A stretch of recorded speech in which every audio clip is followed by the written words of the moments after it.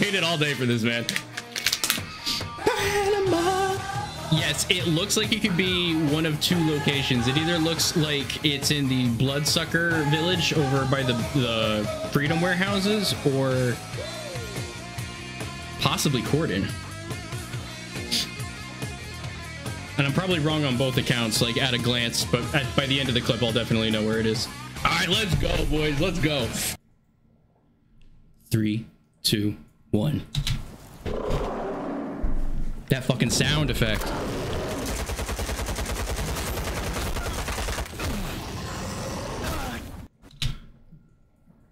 Okay, hold on. There's a lot that just happened in a short period. Okay, it's clearly like gameplay, but what is this animation sway? And who's this dude right here? Homie got the mask on. Yo, that's cool, man. That's cool. That looks really good. You can even just tell how much shading he's in here. Everything has a really good amount of shadows. Damn, the Pseudogiant has like that throaty like growl to him when he's coming around that corner. Yeah, exactly, Peril. Found footage to the max. Super horror vibes.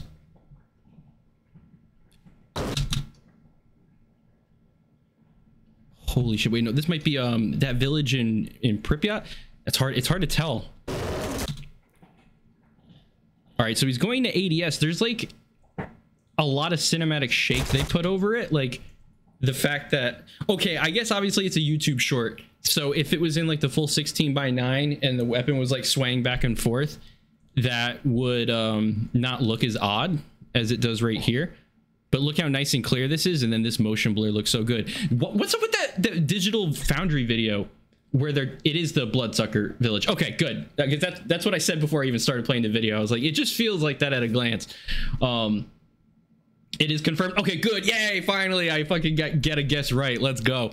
I love these I don't know what you would call them, but like the muzzle flash little sparkle flares that are coming off. Is that a fucking artifact back there? Is that like a yeah, wow, that comes up for like a hot second. Or is that a round ejecting? Oh wait, that might be a shell casing. Oh, okay, but it looks like it's so tiny, like it's further away than the gun is. You know what, hold on. Speed, where's the fucking speed?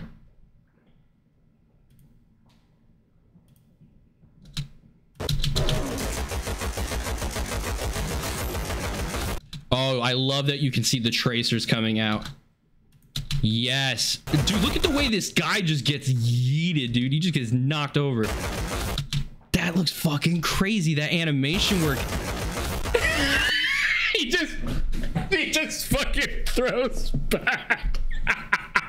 It's just a muzzle flash effect. I thought it might have been a casing. The throat god voice. Oh my god, dude, the animation is so good. I can't get over it. So this Pseudogiant is hairy too, and this one has the two hands, and he's a little bit, yeah, this one looks a little bit different than the one we just saw in the Time for Opportunities trailer.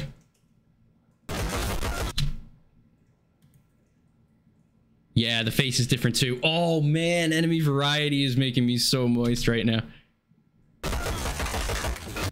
Oh, you get a really good look at him right there. That is classic Pseudo. Oh, look at the glazing in his eye, dude. Oh, that's some chills right there, dude. Like what in that? That is fucking sick. Ah, like his ears are just open, decaying fucking holes. Ah, man, yeah, that looks really, really good. Oh, the teeth and everything, man.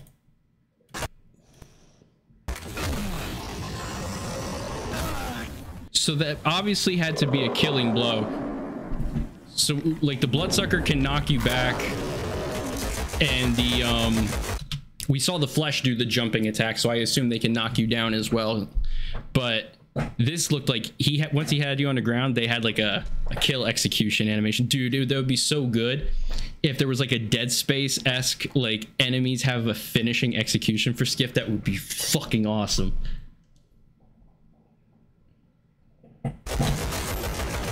The way he pulls his gun towards him. Yeah, like I want to call it weapon kinetics. I don't know if that's like the correct term, but I know about kinetics from Clear Sky with Defeat and how like that changed up the game too. Like, I feel like that's what it is. It's the same thing like when you get too close to a wall, how the player pulls the weapon back so it doesn't clip through. That's like that's a big immersion thing. Like that means a lot, especially in like an FPS game. I like the way like you hear Skip. Oh, that's fucking good, dude. They did a good job with this. They did a really good job with this. Holy shit, GSC is giving us marketing, dude. And when we had that Bayun teaser, it seemed like we were all kind of expecting it to be a series of mutant teasers, so this pretty much confirms that. Yeah, I feel like the camera looks a lot more stylish because the aspect ratio is so crushed in, because they formatted it as a short. Whereas in gameplay, I think that works. Like, think about this. The animations in the original games don't show the weapons swaying all over the place, but there's like a degree of, you know, it's not hit scan. Like you have bullet drop off and like and sway and all that stuff. Like it was still emulating that the shooting had sway, even though you didn't see it with the animation. So if in this game, where you see the weapon going is where you roughly know the bullets are, I like that because that means that you move the mouse or the thumbstick to compensate for it, and it adds that additional layer of complexity and like skill to the weapon handling, which is what everybody wants. It's really, yeah, those little details really differentiate like a player that has played for like a long time or is you know, more new to the combat. Man, this looks fucking good. Yeah, there is a pretty good variety of foliage. I don't know if it's just me. It's probably because the sky looks amazing. Tell me that doesn't look straight out of Trilogy. That looks just like super clean, like ultra high res version of it. But that is like a moody as fuck overcast. That's a classic Stalker sky right there. And the way it like gives everything like this like low dim, non oversaturated look, and then it produces a lot of these darker like shadows in these nooks and crannies. It really just elevates the unsettling nature of being in a place like this. Like some people will be like, this looks boring. I'd be like, no, this looks horrifying. This is like genuinely how you build your environment.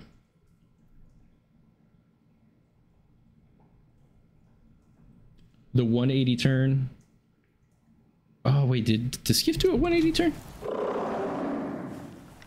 Or yeah, he's walking. Yeah. Oh yeah, like when you pull back on the thumbstick and hit B or something like that in other games, that does make sense. This looks really okay. So, oh man, this just duh. How did I not realize this? You have like a fucking AI partner. So there you go. That's, I mean, I guess like you would expect it, but it's really nice to see because that wasn't a super prevalent thing in the old games. Like in certain instances, you would work with stalkers, and then obviously everybody's going to bring up mods and be like, oh, well, mods give you partners all the time, and that's true. But I like seeing this as native GSC designed gameplay, which means that it's actually going to work and be cohesive. But that's cool, man. Like now people are going to be like, why didn't you just give us co-op? No, I really want to have like these characters in the game that have cool personalities that you get, you know, that you form your own relationship with and you care about them in this combat. So even when they look goofy as shit and they get yeeted back into the ground in that classic stalker way. With the bloodsucker is still there. Demolish that shit. No, that tower is historical, bro. The Chernobyl committee refuses to knock that down. That light on his shoulder and on his rifle, the way it illuminates his fingers, but the rest of these like really hard shadows, like this footage is very quick. It's not even like you would get to like focus on all these details in gameplay as much. But that's what it just looks so natural. These graphics look so good, man. They're gonna hold up. But the one thing I've noticed, and it's kind of reinforcing what I was thinking, is that all of these areas, because the whole world is supposed to be open now, still have to have some degree of physical like separation or restriction at some point. And I've seen it with this footage and in the trailers where it seems like whenever you see these big tree lines in the distance, like I'm pretty sure you could probably walk through it, but I bet they crank the radiation up by a high degree so that unless you've like advanced through the game and you have a better suit, then you can just cut through. Otherwise, you're more motivated to like naturally go around it and deal with other obstacles. Like it seems like they've used just a really natural world building way of creating these sections, stitching them all together, but have it being open where you can still kind of travel. Yeah, am I giving enough Italian hand motions? I just realized how much I'm moving my hands around. Skiff just sitting there, lucky that he didn't put a bullet in his homie for just going right into the oopsie line. Oh man, it looks so good. That's Sunrise suit right there. So I think Skiff and this guy in this gameplay are both being loners. Because I mean, we've seen Skiff wear a number of different uniforms, and I guess like you could be, you know, that could just be like costume wear, like an item he picks up, or maybe, you know, you can enlist. That looks really good. Yeah, the AK sounds fucking mint. No one did.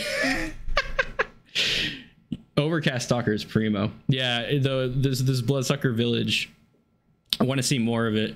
Like, I'm starting to, I remember this hole in the wall, and then obviously there's the tower here.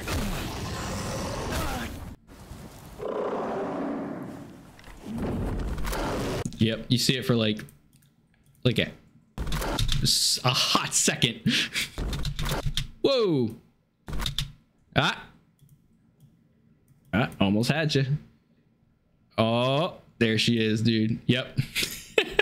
Gotten Jap attacked like a million times over here by bloodsuckers.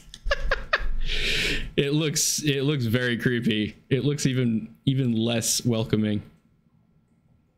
I wonder, is that like an arrow that was spray painted on there? There's a tire. This tire is becoming a common physical object, but it looks so good. I love when the dog's knocked into it, because when there's dramatic lighting on it, it almost looks like a stationary asset, because like the fidelity is too high, and then when it physically reacts, you're like let's fucking go. Because even like the original trilogy had a good amount of objects environmentally to interact with, but they're really amping that up, and I have a feeling the grenades are especially going to show that, since like debris was a big thing they showed in E3 2021, but even since then there's still a lot of like those particle effects. Boom.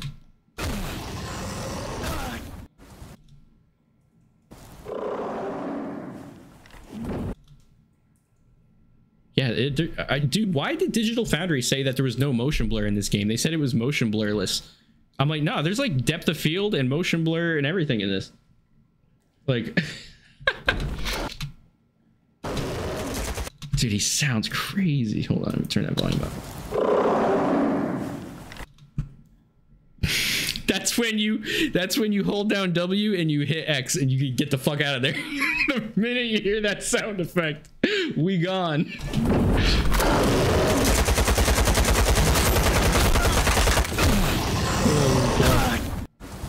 Yeah, the fact that it's not like just like total camera motion blur saves the whole game. Like, they went Crisis 1 approach, the right approach. It looks perfect. This is how you do it. Oh man, that light that just bounces on the back of the AK, like, that's crazy, man. That's so like, I love the high contrast. Like, to get this like this lighting in X-ray was always so tricky. Even with mods and the weird reshade boys, like, nothing could ever get it so that you had really good dark levels and you had really good bright levels and really good midtones. Partners weapons jams, play close attention.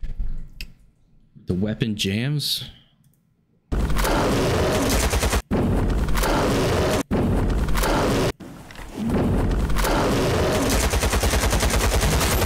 Oh shit, yeah, he's sitting there. Oh, poor bastard, bro. That was not the spot to stop. Yeah, he's trying to clear it right before he gets deleted. Oh, that's sick. You can hear the ching ping sound. Like, I don't know how you want to describe it.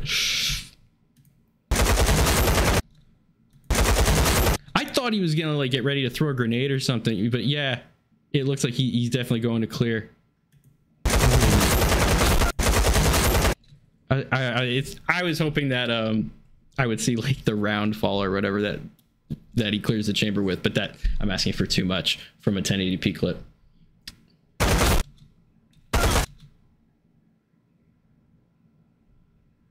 Is there, dude, is there anything else here? Oh yeah, E. frame by frame, baby. Frame by frame.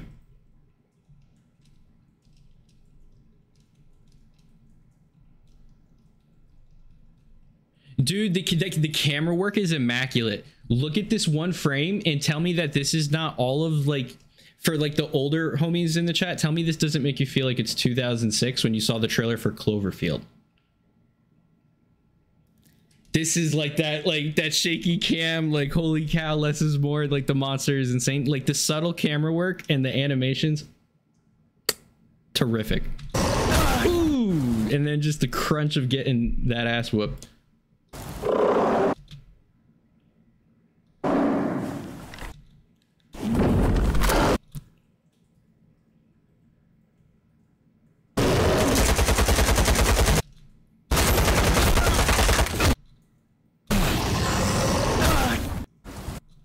Oh, it's so good. Oh, it's so good. I want to compare it real quick. Hold on. Help me!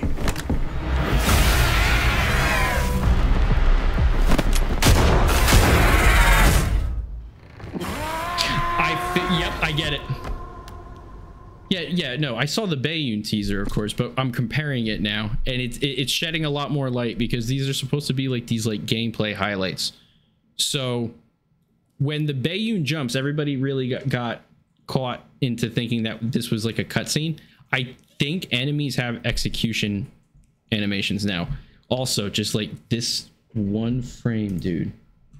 Look how good this wood looks, all fractured with this light on it. Like, that's fucking ridiculous. We've never gotten a chance to break this down, so I figured this would be a good time to bring it back up. If there's like anything I missed in comparison. Yeah, dude, all the mutants are just so good looking. Just the way the sacks jiggle too. All right, I never thought I was gonna say that, but yep, there's a lot of a lot of good animation work. But when he does this jump right here, it reminds me a lot of how the Pseudogiant executes Skiff. And so I'm less likely to think this is a cutscene, and I think you can get one shot at essentially. Maybe if like you're wounded or something, you're more likely to have that happen, or if you're just not careful, an enemy can sneak up on you and just take you out.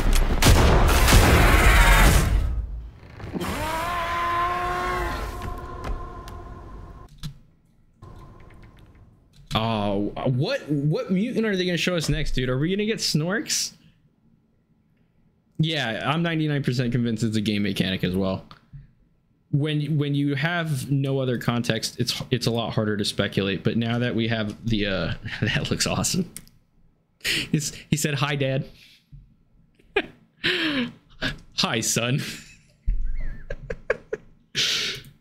Oh man. Yo, the deer. Yeah, that's what I want to see, but I feel like they're being very cautious to reveal them. I feel like they want that to be a big reveal. But yeah, I want to see the Snorks, man, because I'm loving the sound design. The sound design is fucking perfect.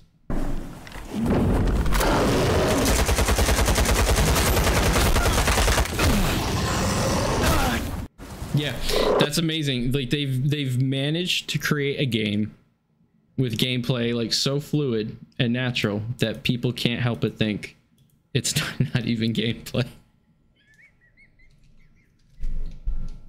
But you can tell that it is. Like they've at this point, there's enough trailers and snippets now that have been given to us that like we know what we're getting, we know what we're seeing. Like it's too consistent not to be this. That shit is crazy. Luke Stevens, eat your fucking heart out, dude.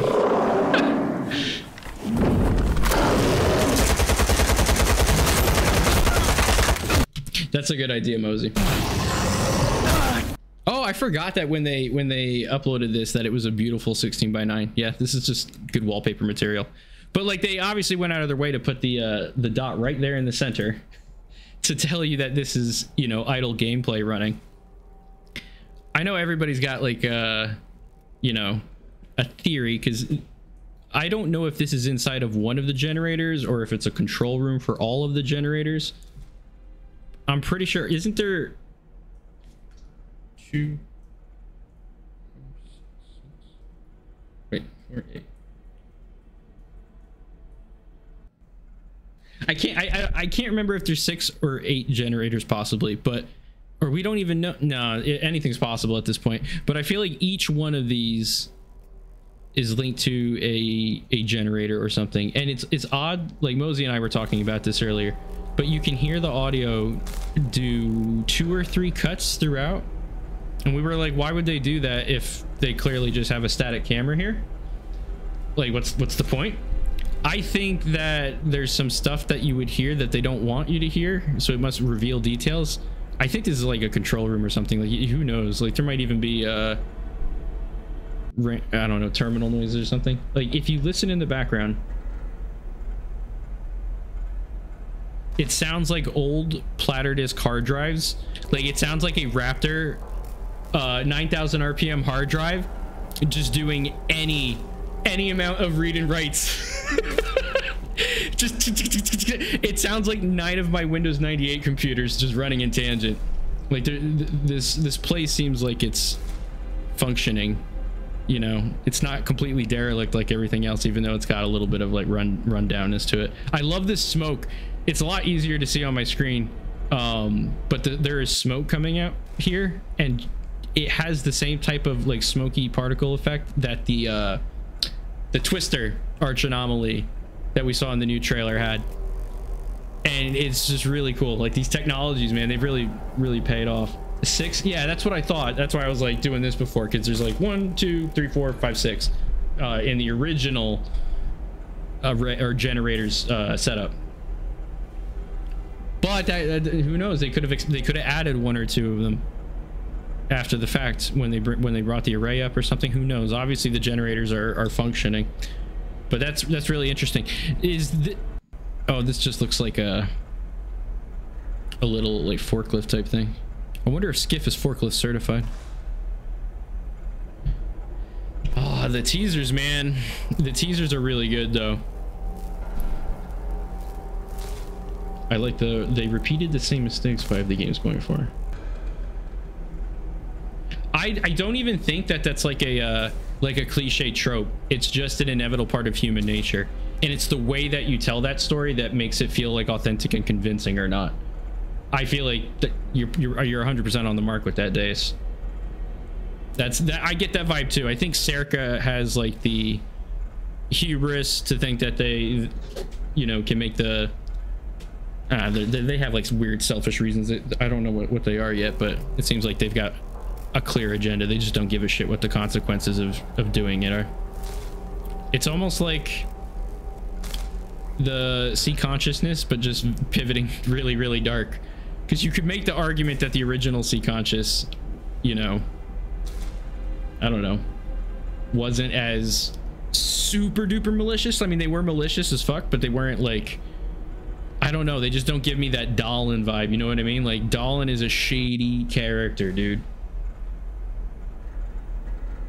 Yeah, exactly, Da Vinci, exactly. Like, you know, it's only the, I can't remember how it was described. Someone said that with any given like topic, you know, at first you realize you know nothing, then you learn enough to realize that you know a little bit about it, and then when you've learned so much that you think you know all of it, then a little bit later you learn that you didn't know at all, and because then all of a sudden yeah, the less I know the better type of shit. Ah, man, they didn't give us any other teasers, I don't think, that we can recap. Let me see here. Nope,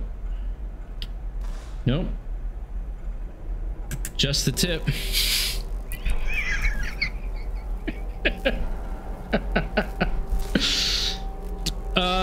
Yeah, the OST, that's right. I'm very interested to see where they take this story. I'm fucking sure people are going to make comparisons to real life and say that everything is some sort of metaphor or an allegory for something, and I'm sure that like there is going to be influences, you know, one way or another. We'll see. I don't know. GSE is exactly the type that really boils everything down to the finer details, and like we know this when we saw the leaked document for the technical art assets. Like there was so much detail and consideration that they took for like an old oven.